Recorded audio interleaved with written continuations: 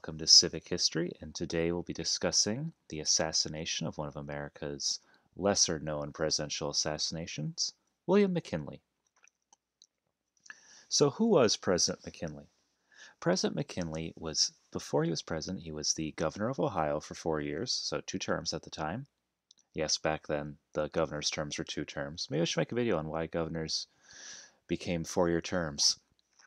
He served as chairman of the House Ways and Means Committee, was known as an ardent protectionist. He also was the last president to be a veteran of the Civil War when he served as a brevet major in the Ohio Cavalry Division. His close friend, the political operative and later senator slash chairman of the Republican Party, Mark Hanna, convinced him to run for president in the 1896 election, where he faced down a personal hero of mine and ended up defeating him, William Jennings Bryan. So the McKinley administration. His first vice president was Garrett Hobart, who served as president of the New Jersey Senate, Speaker of the New Jersey State Assembly, and chairman of the Republican Party of New Jersey. His big issues was he was known as a neutral currency. At first, he was actually pro-coinage of silver and then retracted coinage of silver. He wanted to increase the tariffs. He got a Supreme Court justice pushed through. Joseph McKenna was an interesting person because many actually felt that Attorney General and later Justice McKenna wasn't qualified to be a Supreme Court justice, so to rectify this, he took law classes at the University of Columbia. He was a very pro-laissez-faire president, as opposed to the early progressivism of a hypothetical President Bryan. Originally being for bimetallism, he then moved against the coinage of silver. He was actually one of the first social progressive presidents. He believed that, he made a big point that all people in this country should be able to share in the prosperity without fear of discrimination, racism, hate. Now, we can get into what that all means in a different video. Civil service reform. He also began the tradition of American imperialism, annexing Hawaii, which was the Hawaiian Republic at a time, the Spanish-American War, intervening in the Boxer Rebellion. He was re-elected in 1896, bringing along with him Teddy Roosevelt, who was serving as governor of New York and the great war hero of the Spanish-American War, liberating Cuba / returning them to the United States. He defeated Bryan in a rematch. Sadly, Bryan lost again. Yep. But anyways, his assassination. A couple months after being reelected president, he attended the Pan American Expo in Buffalo, New York. This was like a World's Fair, but for just the American continents. He was going to be shaking hands at what was known as the Temple of Music, and this is where our story really begins. The assassin.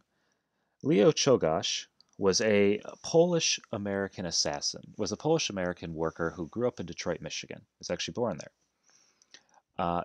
He was a fan of anarchism after seeing how laboring, radicalized him, as many were radicalized in the late 18th century. He attended speeches of Emma Goldman, the female anarchist writer and speech giver in the United States, and often remarked at how the socialist movement in the United States was quite disappointing. The other funny thing was that during this, when he attended anarchist meetings, he was often thought as like a faker or a Fed, many would say, because they said he didn't really believe it, but I guess as his way of proving that he really deep down believed in anarchism, he developed a plan to assassinate the president. So here we go. The shooting. It's said that McKinley was, as it was, he was shaking hands at the Temple of Music. He shook hands with many people. There was a gentleman who came in. The police at the time were very nervous by this gentleman because he seemed agitated and irate, but he walked past. A little girl came up to President McKinley and asked to shake his hand, and then asked for he wore a corsage flower. And she asked for it, which he knelt down and gave it to her. And many people said those flowers he wore were his lucky charm, because the next person woke up was Leo Czolgosz, who walked up to him with a handkerchief concealing his hand as if it had been injured. McKinley, being the good politician he was, instantly reached out with his left hand to shake the other gentleman's left hand when a revolver was headed in that thing, a 32 caliber Iver Johnson safety automatic, was fired into him at 4:07 p.m. Chogosh was quickly tackled, and that's where things went actually not too bad for the president. It looked like he was going to recover. Another false recovery. There was a surgeon in Buffalo who was actually called in, was performing a surgery, and said, "Listen, I can't break away from the surgery even for the President of the United States," to which they responded, "There is the President of the United States." The bullet was found to be lodged in his chest, around his back. Once again, modern doctors claim that had McKinley just been a little less fat, he probably could have survived it, or if we just had, modern medicine, he could have survived. But unfortunately, he died. He apparently seemed to be making recovery, then a fever took hold once again a week later. And he was a model patient, though. Fever took hold, lost consciousness, and then passed away in the night, becoming the third president to have been assassinated. Teddy Roosevelt, who was hiking in the Adirondack Mountains in New York State, was quickly summoned to Buffalo and was read the oath of office and did it in a friend's parlor in Buffalo, New York. Now let's get to the trial of Leon Czolgosz.